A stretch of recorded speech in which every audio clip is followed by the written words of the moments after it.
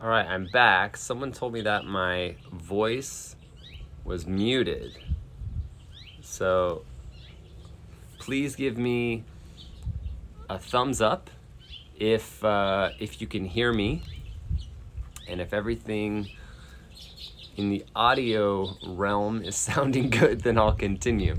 But please give me a thumbs up if you can hear me.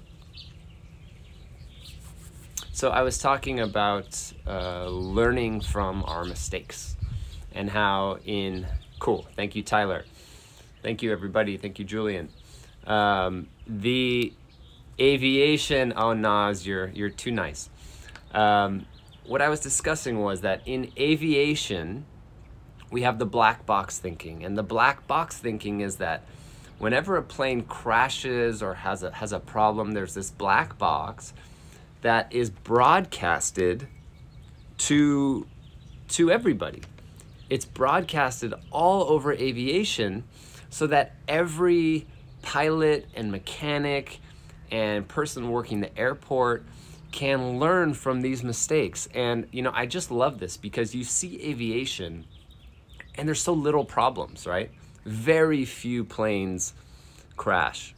However, in medicine and in dentistry, what we do is hide our complications. We hide whenever we have a problem, whether that is clinical or whether that is with a staff member or whether that is with a patient, in an interpersonal relationship way. And what I would love to see is to see our profession, the profession of dentistry and medicine as a whole, really be able to be honest with our colleagues, with our patients, and understand that, not everything is perfect. And I had to learn this the hard way, unfortunately, because, I've had problems with staff members, I've had problems with patients, interpersonal relationship kind of problems, communication issues. And, I was very embarrassed of them because I saw them as a weakness for myself. I said, I knew all the things that I did wrong. Now I wouldn't do those again. However, that was why I started a course like Lightside, is because I wanted my colleagues to not have to learn from their mistakes. I wanted them to learn from my own mistakes. Because this, for me, is what a true mentor is like. My mentors, and I've had many of them throughout my life, my mentors, I've been able to learn from their mistakes. So you take, a mentor like Pascal Magnier, and all of the bonding knowledge and aesthetic knowledge that he was able to pass on to me and Matt Najad. We took 20 years of experience and he boiled it down to everything we needed to know. The same thing when you look at like Sasha Jovanovic. I mean, I took 30 years of bone grafting, implantology, perio experience, and was able to learn by watching him and working with him. And that's what I'm trying to do with the aspect of mental health. I have 11 years of practice experience, but I think I've been, I've been at the top of the mountain. I've been at what we call in Lightside Mount Stupid. I've been all the way down, crashing at the Valley of Despair. And I know how that feels, and I know that there's many doctors out there that are suffering in silence because there's this taboo subject of depression and anxiety and mental health in our profession. And now I am on my slope of enlightenment that I think is never ending. And I hope that I can help some of you, whether you, at what point you're at in your mindfulness journey. I think having somebody that has been through it is helpful. I had someone message me this morning that said, They said, thanks for talking about this topic. I have been suffering in silence for years because I'm too embarrassed to bring up the fact that I'm depressed and I have anxiety and I'm nervous at my practice and with my staff members. And they just said, thanks. It's nice to know that someone else is experiencing this. So someone said the mistakes aren't important for our growth it's important for our growth in our profession, but we have to learn with it and take it to make it better and better. That's right. You know, you don't get better unless you make mistakes, right? You just keep doing the same thing. So once we make the mistake, we have to identify what happened, and we need to identify whether it was our mistake or not. Because I've mentioned this before, you know, in Lightside, we talk about the triangle of blame. And the triangle of blame is understanding that us dentists can't control every factor with patient care. You know, we can do our treatment, we can do our surgeries, we can do our follow-up, we can understand our materials, we can train our staff members, but we can't control what the patient does when the patient goes home. We can't control if they're taking the medications that we recommend, if they're following the diet that we recommend, if they're coming back to see us when we say to come back and see us. And then the other aspect that we can't control is, of course, these human factors that no one can control. So the genetics, the musculature of the patient, the angle of the mandible, the physics that's happening in the mouth. These are things that we can't control.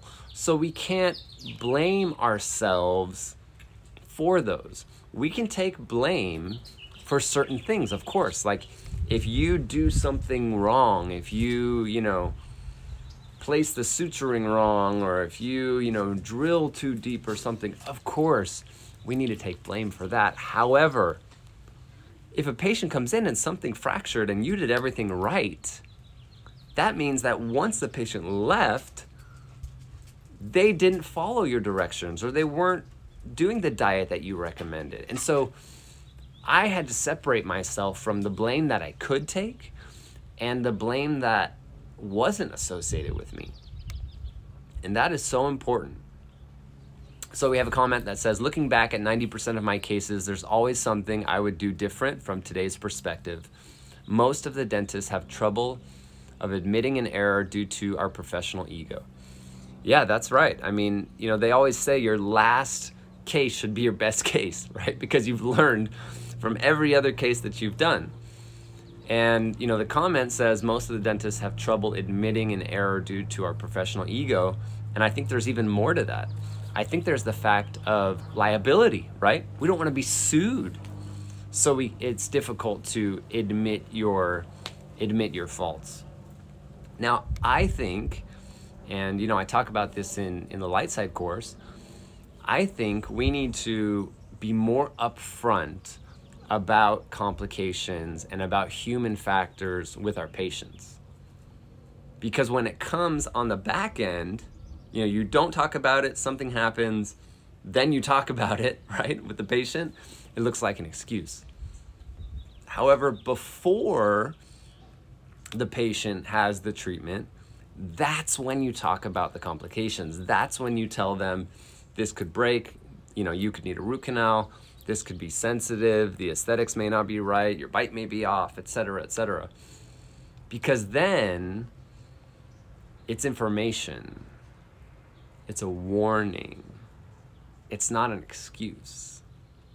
And I tell you, I have had to learn that the hard way.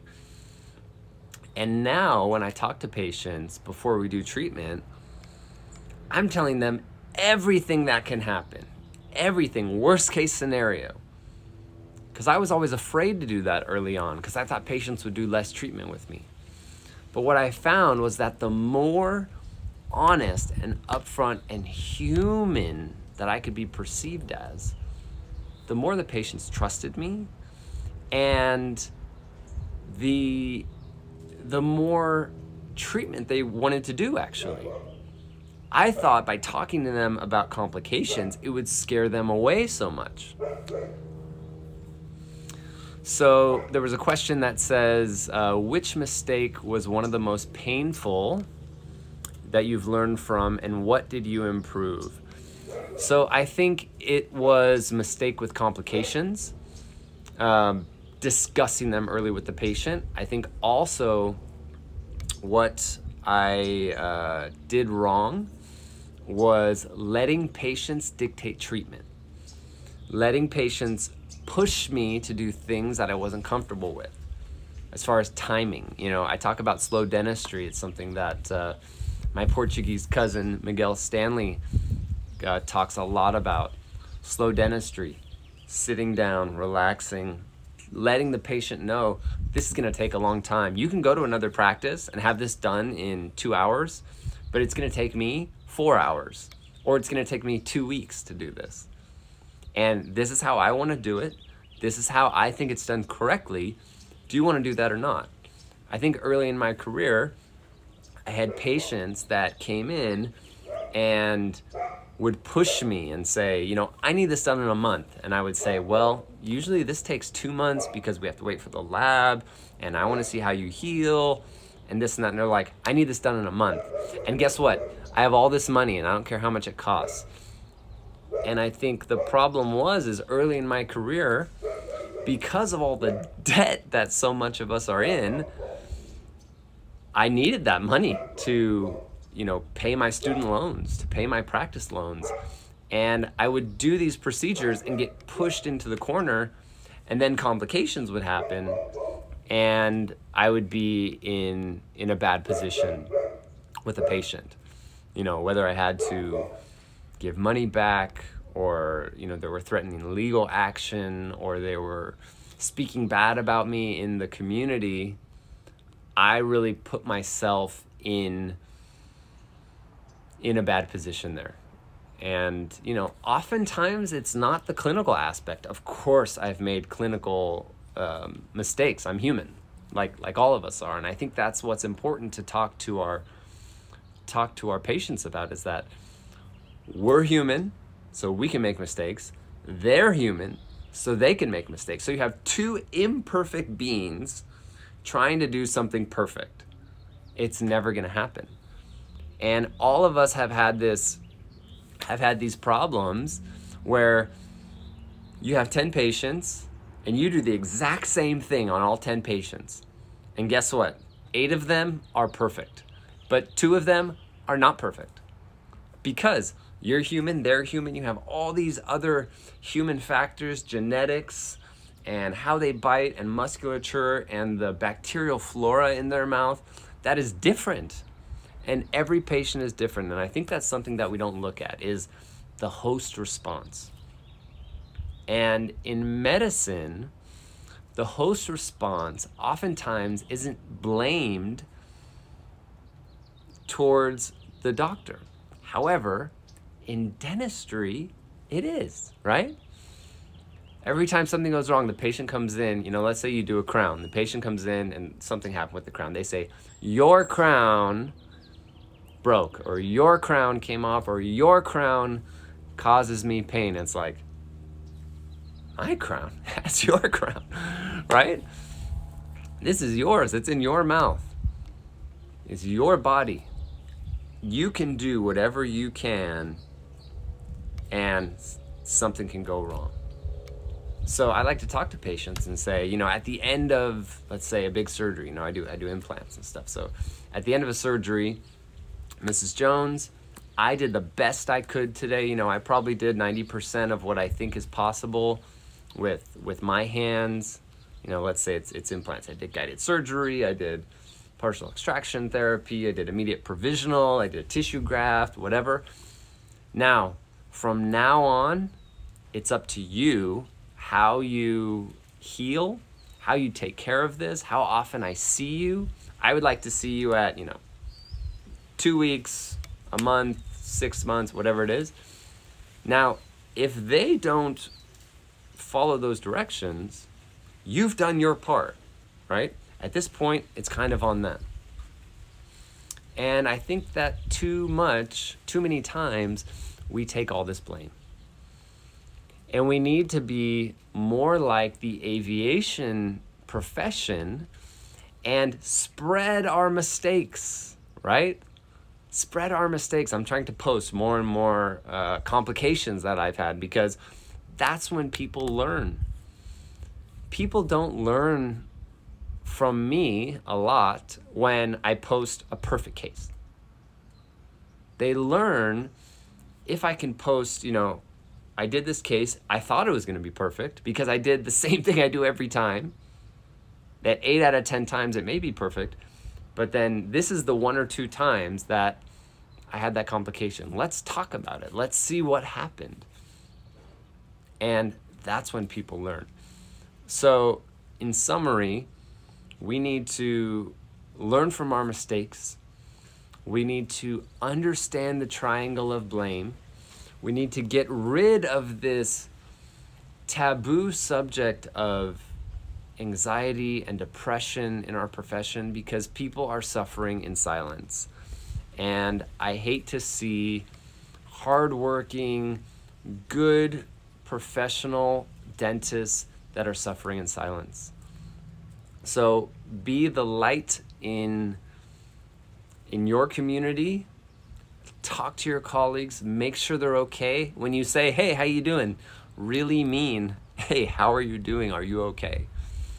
And for those of you that are interested in learning more or being a part of our light side community, go to the link in my bio, sign up for our next course that is starting in May. It was going to be in June, but we moved it up because we had a lot of people saying, I don't want to wait until June, I need it now. So we moved it up. I'll be interviewing a bunch of our Lightsiders before we launch the next one. And I just am so thankful for all of you guys for watching, for supporting me in this venture to spread the word about mindfulness and stress reduction in our profession. I can't tell you how much support I've gotten from colleagues around the world. This isn't an American problem. This is a human dental problem. So I really want to thank everybody. All those messages that you guys send me makes me know that I'm doing the right thing by putting energy into this and trying to help our profession. So thanks, guys. Happy Sunday. Go spend it with your family. Don't think about dentistry.